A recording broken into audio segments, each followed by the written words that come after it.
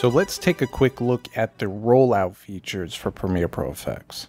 Now, with the ready-made effects inside Premiere Pro FX, you're going to have the ability to roll out the effect and continue the animation.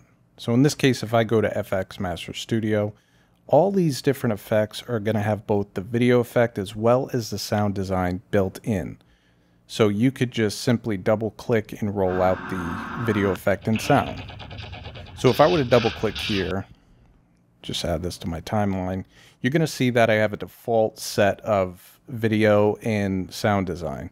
However, I can just roll these out and continue the sound design and animation.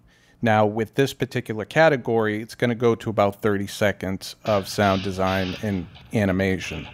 But it's a pretty cool feature. You can see you have multiple layers of pro sound design right here, and you could just continue to roll it out, and it's going to be all unique. Now in Transition Master, these are going to be more set. So you're going to have a set amount of speed here. However, if you go into something like ColorMaster, you can continue to roll out the default layer, as much as you need for your color grades. So if you need to do an hour, 2 hours, you're going to have all that.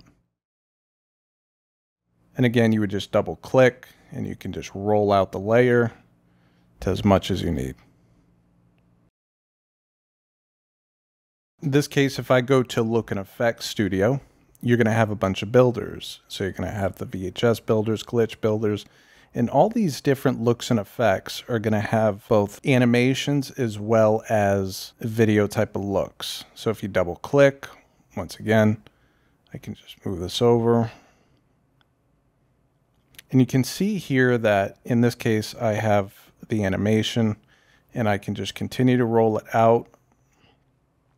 So with this little shake effect, you're going to be able to continue this on. And this is going to go for a pretty long time.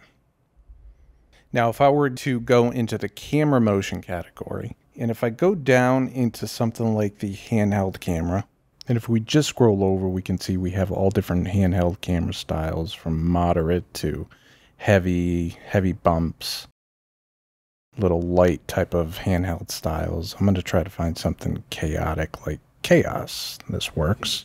You can just double click. And again, you're going to go into the effects control and I can see all the animation keyframes. So I can just roll this out and cover my shot for as much as I need. So here, if I would just get another shot and I want to continue this effect, again, I'm just going to roll this out.